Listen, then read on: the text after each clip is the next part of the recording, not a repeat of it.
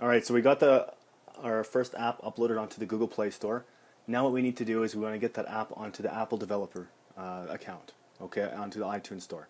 Alright, so what we're going to do first is you're going to need to have an Apple developer account to do this. If you don't have one, that's okay. Like I said at the beginning, Google has 76% of the marketplace right now, so you can stick with just Google Play account. They're $25.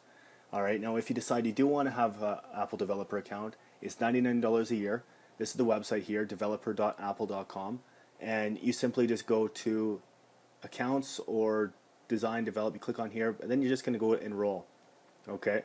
And like I said, you're just going to basically sign in as an individual or an organization. If you do an organization, you're going to need to have your information, and it include everything they need from you right through here. So I simply just signed up as myself.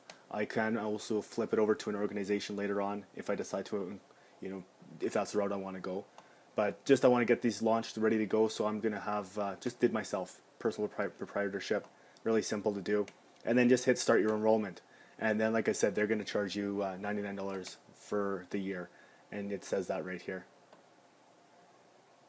Okay, so if you decide this is the route you want to go, you want to get an Apple developer account, you want to publish your app, I'm going to show you now how to simply duplicate our finished app into an iPhone app. And it's really simple. All we need to do is from this main page, we just click on duplicate right here at the bottom. And here it is here, Google Guide. And I'm just going to name this iPhone. And I want this. So right here we can duplicate for iPhone, for iPad, Android, Kindle, or a web app. I'm going to choose iPhone. We could also do iPad, but I'm going to do iPhone. And just hit duplicate.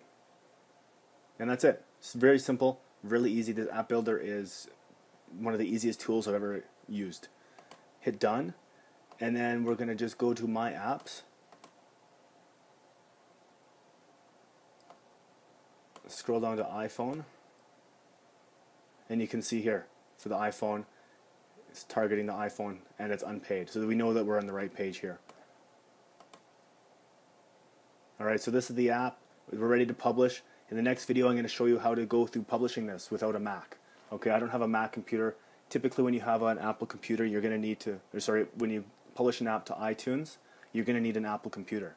Whether that's a Mac, an iMac, I think they got the Mac Minis as well you can use. So you're going to need to have a Mac to actually go ahead and process that app. But the great thing about Ultimate App Maker is they have their tech team will actually upload the app for you. So they'll upload the app. You can go in and update your app store listing as well with your own photos and your own description later on. But the main thing is your app is ready to go. So I'm going to show you guys how to do that. It's super easy to do. We're just going to hit publish. But like I said, I'm going to show you that next video.